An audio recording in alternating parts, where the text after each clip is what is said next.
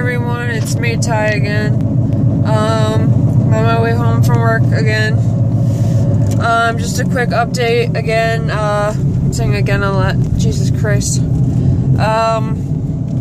My last therapy appointment was 2 days ago on Monday, and we talked, and I asked her again when she thought I could start T, and she said if it was up to her, I would have been on it already. So,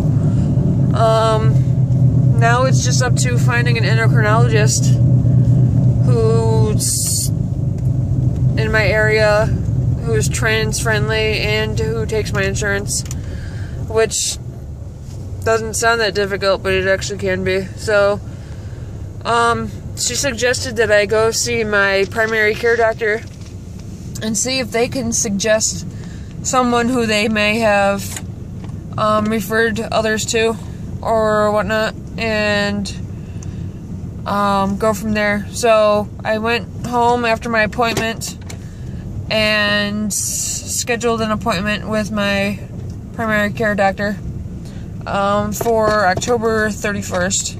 So that's not this Friday, but next. See what he has to say. If he can refer me to an endocrinologist. I'm hoping that after I get into an endocrinologist, that it's not long after my first visit that I'll be starting T. My ultimate goal, I think I've said before, is by my birthday, which is the end of May. That is my ultimate, like, bottom line goal, to be on T. But any sooner would be perfect, really.